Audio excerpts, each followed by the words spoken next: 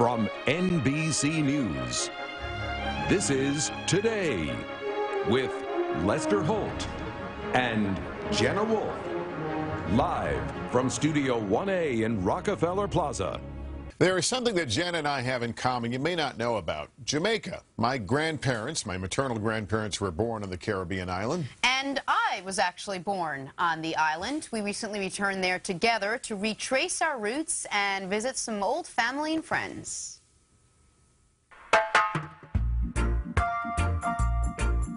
For centuries, Jamaica has been calling. One love, one heart, let's get together and feel alright. From European settlers to today's American tourists, which if you didn't know any better, you might have mistaken Jenna and me for.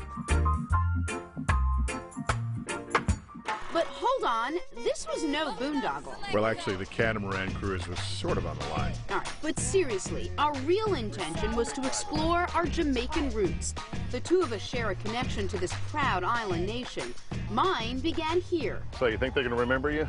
Well, if they don't remember my face, I can guarantee you they'll remember my voice. We're at the maternity ward of Kingston's Natal Hospital, where I was born. 4:20 a.m. Sheila Greenfeld, Baby Wolfeld, Baby Wolfeld, that was me. This is so great. Does that say normal? Normal, it says normal. It's all written right there. That you were normal. That I was normal, contrary to what a lot of things You're a real I've been Jamaican. told. You're a real Jamaican. Well, I have no birth claim to the island. However, my maternal grandparents were born, raised, and married in Jamaica. 6 years ago, I made my first journey here with my American-born mother. So this is where your mother grew up? Yes. That's the house. On that trip, we traveled to rural Manchester on our own emotional journey of discovery. Never thought I'd see it. I didn't even know it was still here.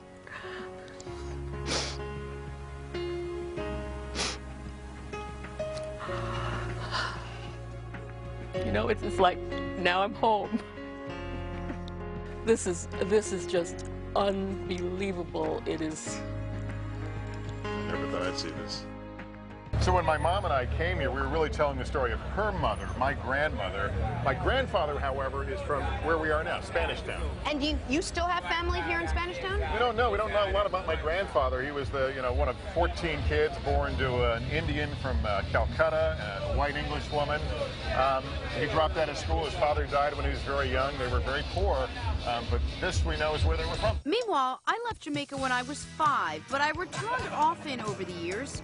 Things looked pretty familiar as we drove to the Kingston neighborhood where my family lived to reunite with some very special people in my life.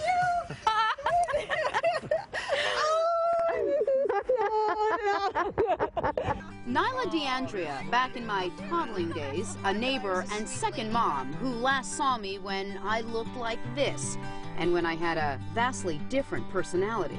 You know, you're so different on TV now because when you were here, you were so shy and so No. Did we get the wrong address? Yeah, my sons were like crazy. And Jenna was the sweet little, always perfectly dressed. And one of those sons, Antonino, my first unofficial boyfriend. Here's Antonino trying to impress me by hopping a fence. Here's me looking in the opposite direction. You used to hold Antonino's hand. Did I really? Yeah. Was it cute?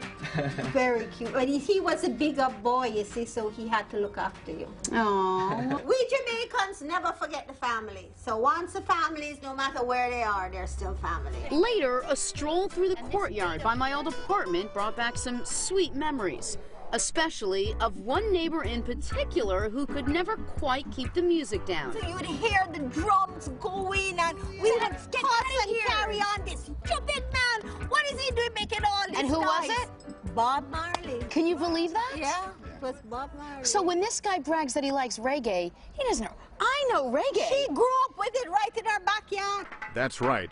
Bob Marley was Jenna's neighbor. Okay, I love the Bob Marley story. Now we're at the museum.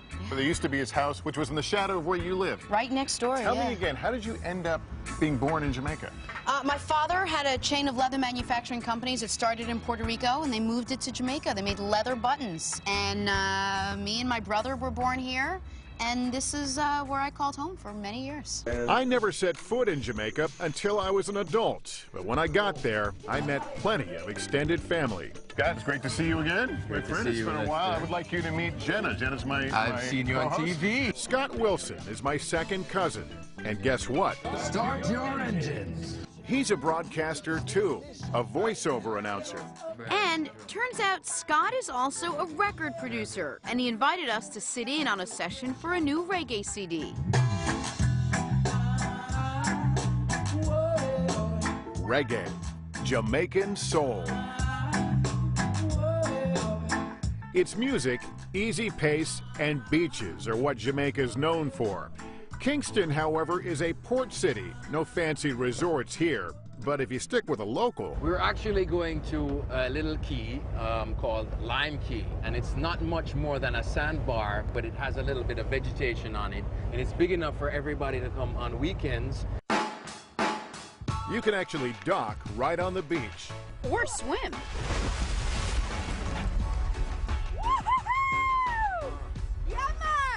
And it was a great place for Scott and me to reflect and reconnect. Jamaica's a lot smaller, so everything is more intense, yeah?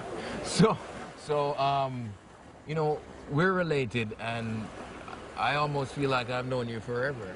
But the bonds of family in Jamaica are traditional, really.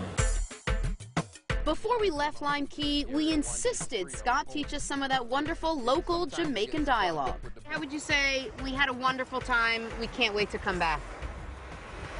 Yeah, did sweet, can't wait for forward. Yeah, this sweet, I can't wait for forward.